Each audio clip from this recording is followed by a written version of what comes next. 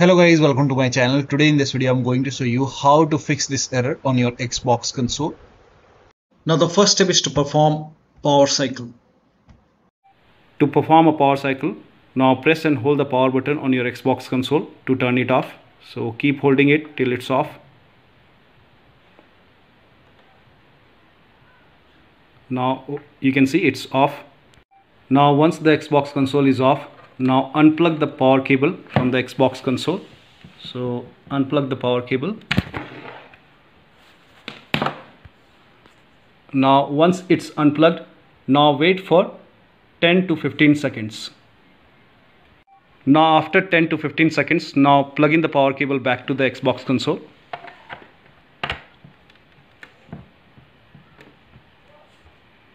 Now once you plug in the power cable, now turn on the Xbox console and now check. Next step is to select port manually. So go to the home screen, press the home button on the controller, and on the top go to your profile. Now once you select your profile, go to settings and then go to general. Now under general, go to network settings and then scroll down and select advanced settings. Now once in advanced settings, go to alternate port selection. Now over here select manual, and over here you have to select port which starts with either 4 or 5. So this is just an example. In my case it's 49405, so the number may differ. So you have to start the port which starts with 4 or either 5. So you can try both 4. You can try 4 and check, still you are facing the problem, then you can select 5, like any port which starts with 5. So for now I will select 4 and then continue, and then go to the home screen, and then you have to restart your console. So now select your profile and then go to power, and then you can restart console, select restart console and then check. Now the next step is to clear MAC address on your Xbox console. Now press the home button on your controller and then go to profile and then go to settings.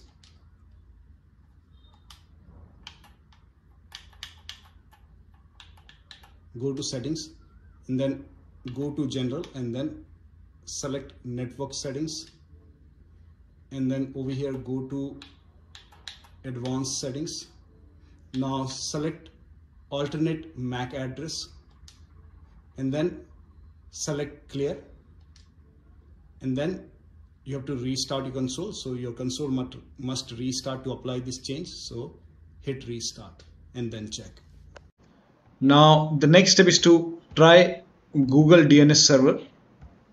Now go to settings on the top and then go to general and then go to network settings and then scroll down, go to advanced settings, and then over here you can see DNS settings. Go to DNS settings and then go to manual. Now over here type in number 8 for primary DNS, number 8, and then go to the second box and then again type in 8 over here.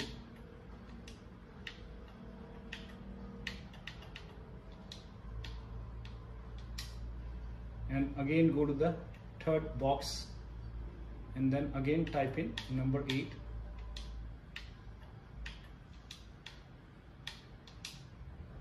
And go to the fourth box and then again type in number 8.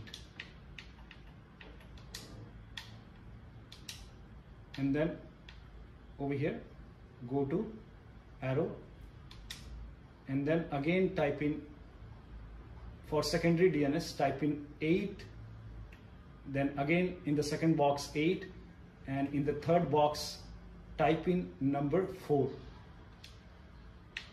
So I will remove this 8 and then I will type in number 4. Now again go to the fourth box and then again type in number 4. So it's 8844, and again go to the arrow over here. Restart your Xbox console and then check. Now the next step is to uncheck QoS tagging in your Xbox console. Now go to settings on the top and then go to general and then go to network settings and then scroll down, go to advanced settings. Now over here scroll down, at the bottom here you can see QoS tagging settings. Select this option. Now if DSCP tagging and WMM tagging is checked, if these two are checked over here, you can uncheck these boxes. Uncheck these boxes and then restart your console and then check. Now the next step is to switch to different networks. So on your Xbox console, if you have any other available network, you can switch to different network and then check. You can also use your phone network. So you can turn on the data on your phone and then you can turn on the mobile hotspot on your phone and then you can connect to your phone network on your Xbox console and then you can check. Now the next step is to try Ethernet connection. So connect your Ethernet cable to the Ethernet port on your Xbox console. Now once you are connected to the Ethernet, now you can check. Now the last step is to perform factory reset and you have to select an option which says keep my games and apps. In this case, you will not lose any data on your Xbox console, so you can perform factory reset and then check.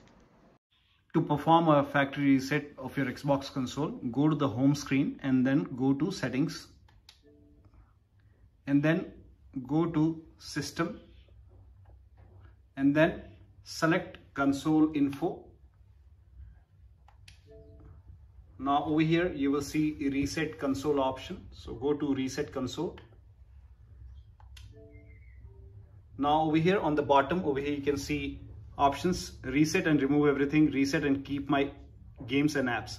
So select the option which says reset and keep my games and apps and proceed with the reset.